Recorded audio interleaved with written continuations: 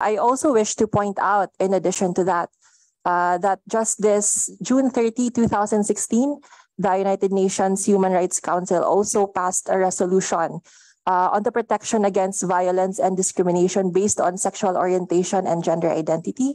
And on July 7, 2022, likewise, the same resolution on the UNHRC. Also, more recently, just this November 14, we had a Universal Periodic Review of the United Nations, which proposed that the Philippines adopt laws which include protection against discrimination on the basis of sexual orientation, gender identity, and gender expression. When you begin to mention about the human rights of the United Nations, I do not believe in the United Nations human rights. That's the reason why I commend Secretary Remulla for standing up for the Filipino nation. You see that? Na hindi niya tinanggap ang maraming rekomendasyon na pinoforce sa atin, encroaching on our sovereignty.